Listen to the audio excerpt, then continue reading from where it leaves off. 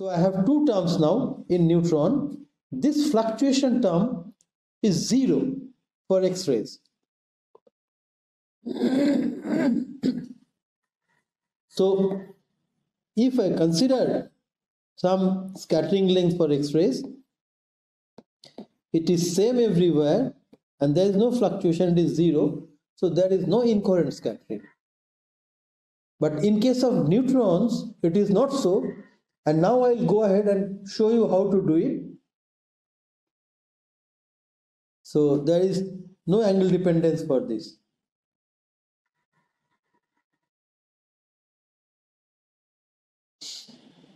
So now we can experimentally find out the scattering length of an isotope which has got a concentration Ck.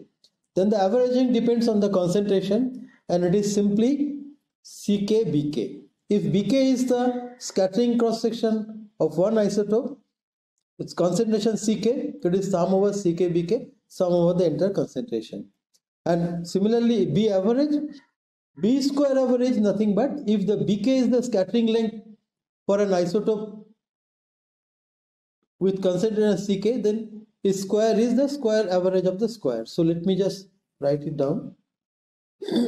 So if B average is nothing but concentration Ck of an isotope and its scattering length Bk, and B average, B square average is equal to same sum, only square of that.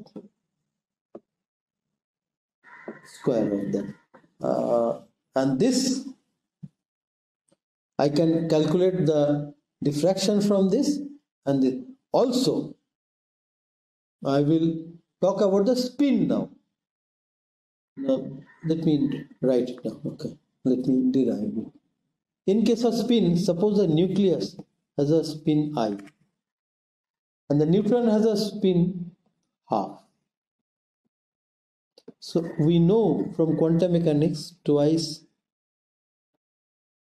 s plus 1 at the possible states. Actually in our bachelor's we found out the mj values by this. So now you have twice I. Nuclear spin is either parallel to neutron or anti-parallel, plus 1. So when you take plus 1, there is 2 into 1 plus 1, it is twice I plus 2, and when minus of, it is twice I. Twice I. So total is 4I plus 2 possibilities. So when it is nuclear and neutron spin are parallel, then you have I plus half. Then the possible states, spin states are twice I plus 2. And when they are anti-parallel, then the possible state twice I. And these are the weight factors, because when they are parallel, let us consider the scattering length is B plus, and when they are anti-parallel, let us call it B minus. Then I have B average for spin will be equal to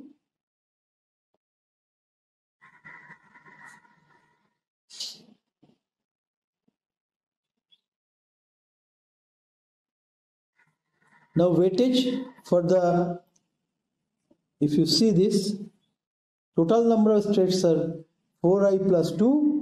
The weightage for the plus means spin and nuclear spin parallel is twice I plus 2.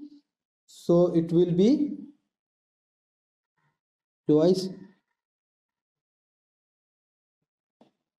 I plus 2 upon 4I plus 2 with respect to the total weight. This is the weightage, and when the scattering length is plus when the anti-parallel, it is twice I divided by 4i plus 2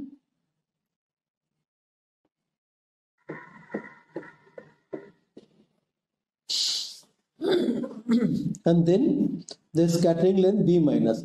Don't ask me the question how we find out b plus and b minus. Yes, we have to do a very elaborate experiment. We have to make the neutron polarization parallel to the polarization of the nucleus, and then we have to do it. But right now, theoretically, if this is the case, then you have the averaging over the spin is given by when the nuclear spin is I.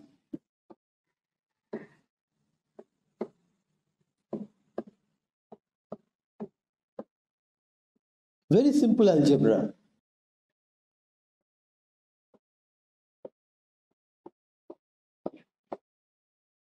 Now we have the case where you have the isotopes and the spins. So if I consider an isotope, kth isotope with spin ik, please excuse me because there's a capital and small letter, but this is the same as the capital I that I was writing in the blackboard. So we take the concentration Ck of the kth isotope with nuclear spin ik, then ik plus 1 upon twice ik plus 1 into bk plus ik upon twice ik plus 1 bk minus. So this is the expression for B average, and same way the B square average is that only I put square of these terms and weightage are the same. So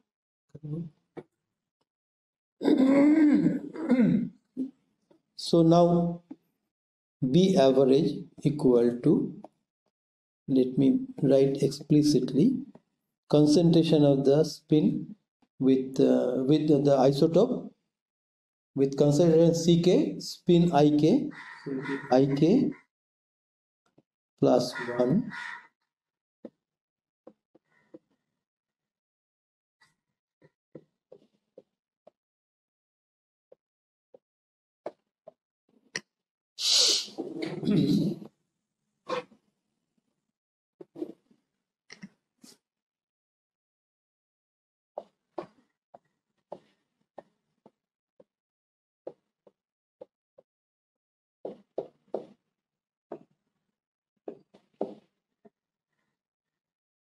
this is for B average, and same way for B square average. I'll just put dots there.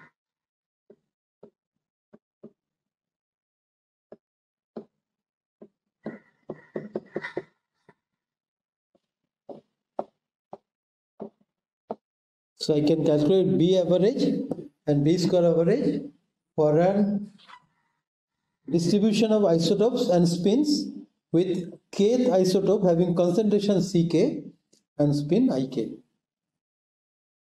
So this is the expression.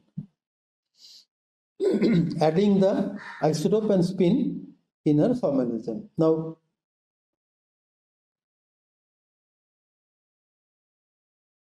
for example, I have just written down here the B plus for the most common isotope, which is hydrogen. Hydrogen has a B plus of 1.04 into 10 to the minus 14 and B minus 4.74 into 10 to the minus 14. I request you to calculate the coherent and incoherent scattering cross section for proton using these values. Let me just do a few lines for you so that you become familiar with this.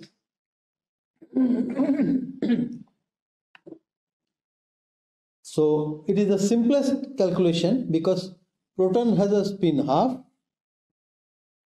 neutron has a spin half. So twice I plus 1 is 3 and twice I is 1. So the spin weightage is a 3 and 1. So I am telling you to do the spin average scattering cross section. So what you need to do is actually now 3/4 into B plus 1/4 into B minus, which is equal to 3/4 1.04 into 10 to the power minus 14 meters.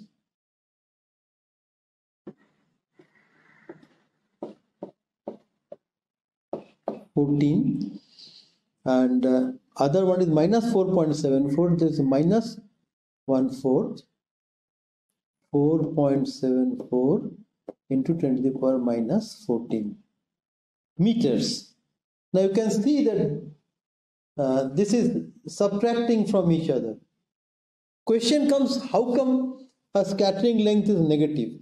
Right now I'll request you to accept it. In case of neutrons, it is possible to have positive and negative scattering length because of certain nuclear constraints. I will, if possible, I will try to explain it later. Otherwise, I will request you to accept this. And because of this, you will find sigma coherent, which is equal to 4 pi into B average square. In this case, it will come out to be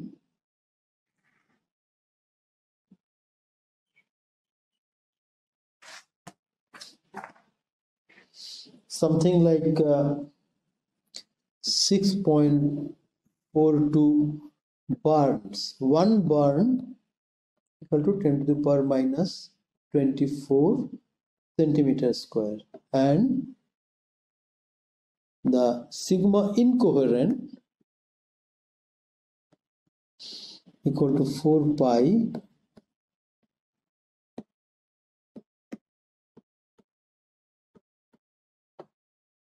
which is, you can have to also evaluate B square average in the same way I did it, and you will find it will be coming around 80 barns.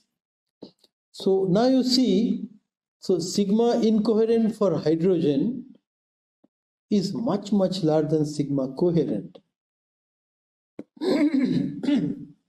So what it means? That means hydrogen is a very strong scatterer. Hydrogen is a strong scatterer. No doubt about it.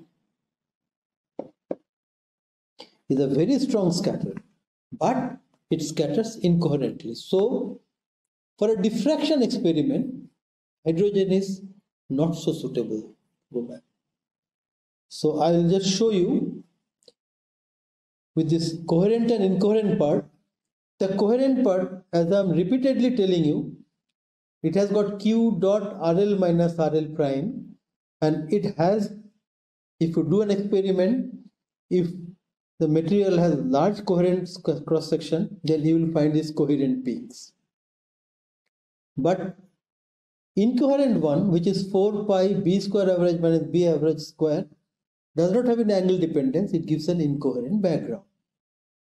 Because of this, if we use hydrogenous material, you will find that in your experiment, you have got a very large background, and possibly the coherent peaks are just about rising on top of them. So this is a disadvantage of doing diffraction experiments with hydrogen. It doesn't mean hydrogen is not used. Hydrogen also used in some of the scattering experiments, and also some of you may be aware that H2O is a very strong moderator because it very strongly scatters neutrons and thermal neutrons, and can cause very efficient thermalization of neutrons because it has got a very large cross section overall, which is around 80 barns, 81 barns. So with this, I stop the module where I have introduced you to the coherent and incoherent scattering cross section for neutrons. In the next part, I will show you a comparison between neutrons and X-rays, because X-rays are most commonly used microscopic probe, almost all of us, and then I will stop today.